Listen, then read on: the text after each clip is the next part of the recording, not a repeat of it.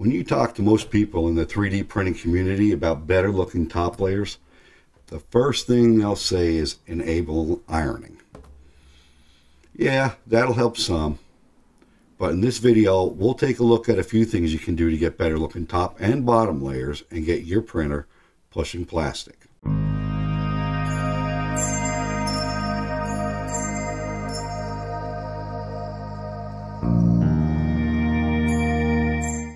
The true key to better looking top and bottom layers is more of them. Not only will your prints look better, it's going to be stronger. It's going to prevent the infill from showing through, as well as prevent pillowing and sagging.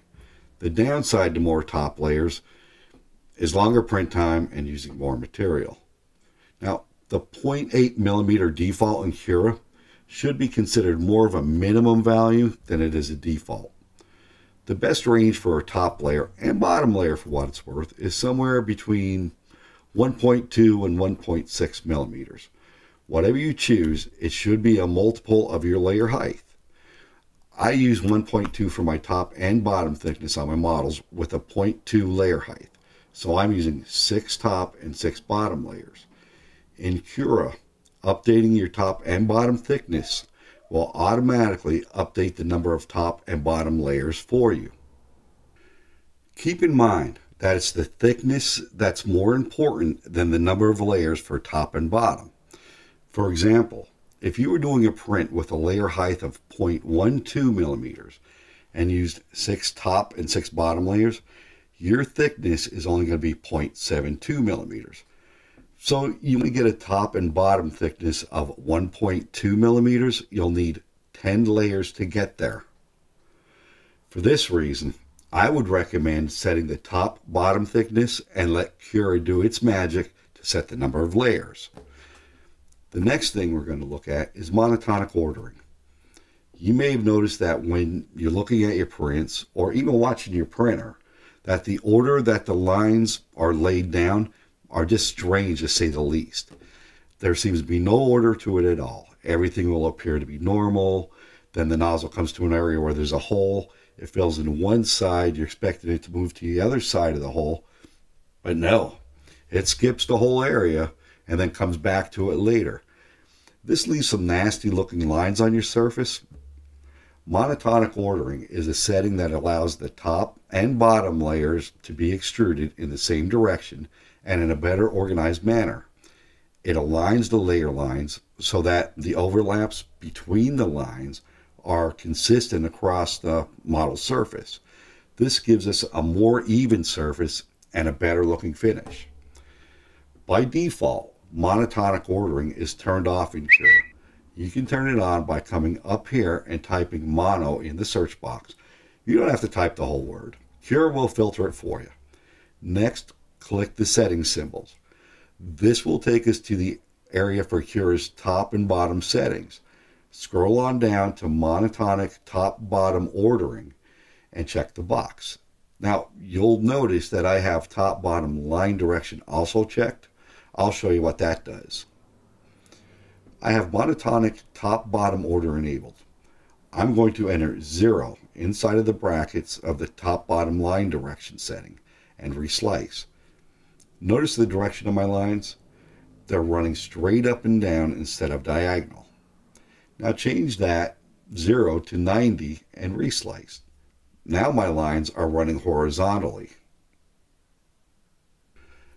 Like I said in the opening, if you jump online and ask how to get better top layers, everybody and their brother will scream out, "Turn on ironing."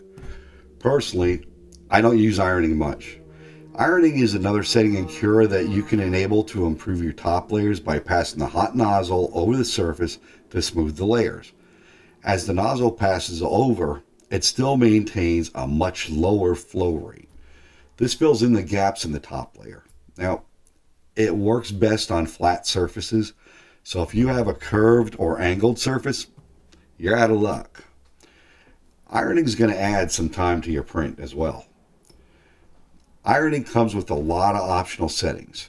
These settings can be found by going to Cura's Manage Settings visibility screen and scrolling to the top bottom area. Check the boxes of the option you want to make visible. The settings we're going to look at are iron only highest layer, ironing pattern, ironing line spacing, ironing flow, ironing inset, and ironing speed. Let's start with iron only the highest layer setting.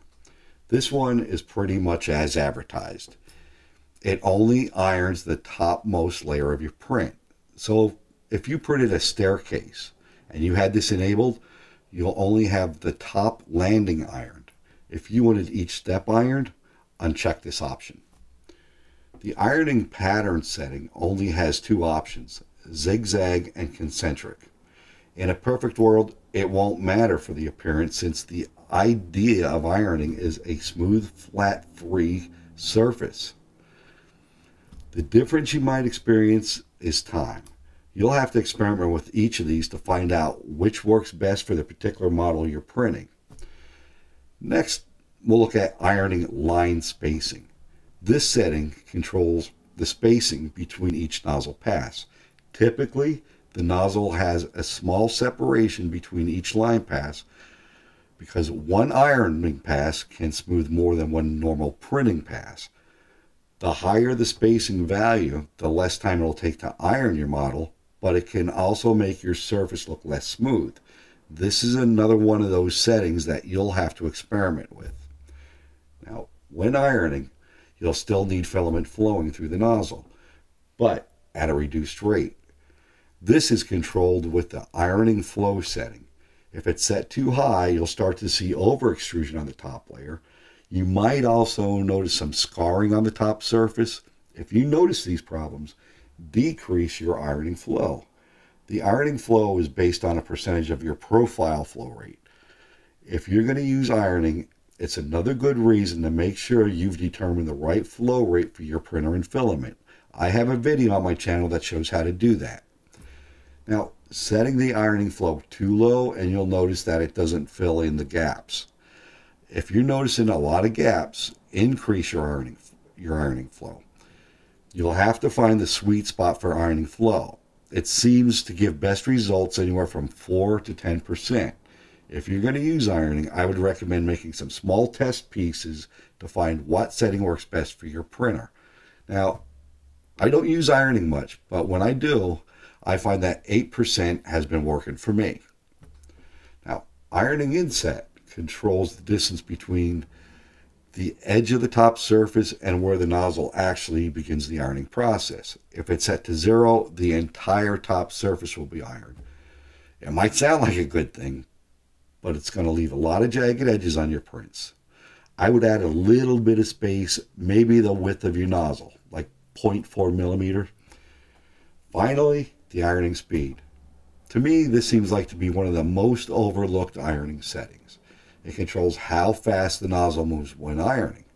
Normally, the slower the speed, the better the result. Of course, this is going to increase print time, which is why it's probably overlooked so much. Experiment with these settings and let me know what you think of them down in the comments.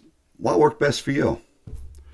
Now, another setting that you could enable that might help is to enable Z-hop when retracted, and you could also use combing to improve your top layers. If you use combing, make sure that you set it for not in skin. This will reduce any marks or blobs you might get on the top layer. You could also enable Cura's top skin layers. This allows you to set a number of extra skin layers that are applied to just the top of the model. Cura recommends reducing the print speed and jerk settings for just the top surface skin. I personally don't use it, but if you do, let me know what you think about them down in the comments. Maybe you can go ahead and convince me to use them. I hope you found the information in this video useful. If you did, I'd like to hear about it down in the comments. Please don't forget to hit that like button, smash the bell, live your life one layer at a time, and please don't forget to subscribe.